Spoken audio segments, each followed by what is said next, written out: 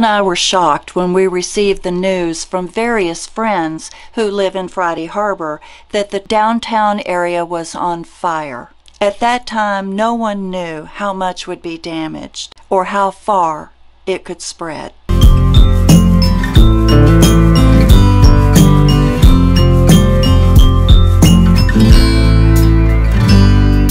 It was heartbreaking to see the devastation in downtown Friday Harbor when we arrived this summer. On April 7th of 2022, a pre-dawn 4-alarm fire erased history in downtown Friday Harbor. A Washington State ferry was diverted to shuttle fire crews from Orcas and Lopez Islands to Friday Harbor to help battle the fire. 1 week later, this fire has been officially determined as arson. 6 buildings that are among the first you see on Spring Street as you depart the ferry were destroyed by a fire that burned through approximately 1/3 of the block. Fortunately, there were no injuries.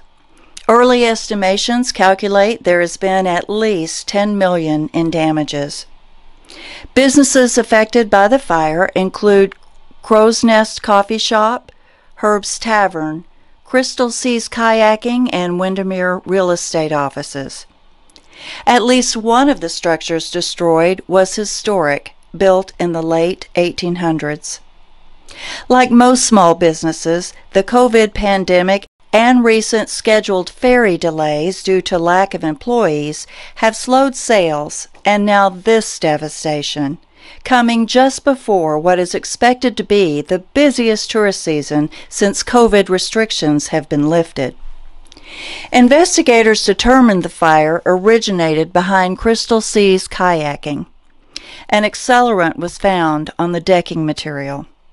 A notice from the ATF, San Juan County Sheriff's Office, and Friday Harbor Fire was posted online asking for the public's assistance with information, photos, or anything that could help them find the person or persons responsible for the fire.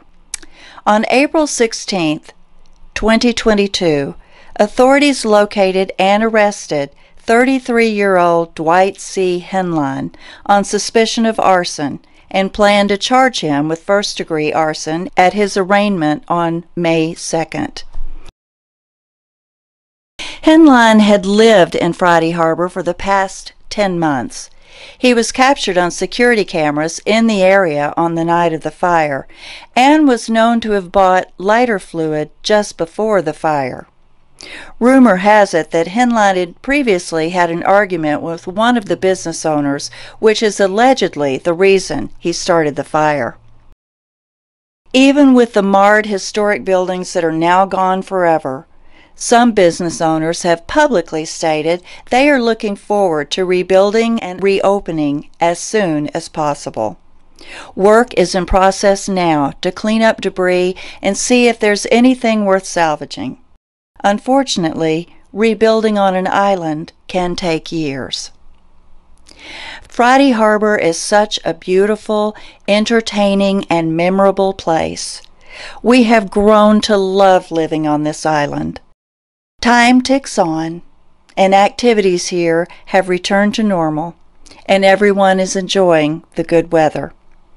And of course, the boating season is about to officially begin. Be sure to catch our next video coming soon about our return to the island for the summer of 2022. We'll see you next time.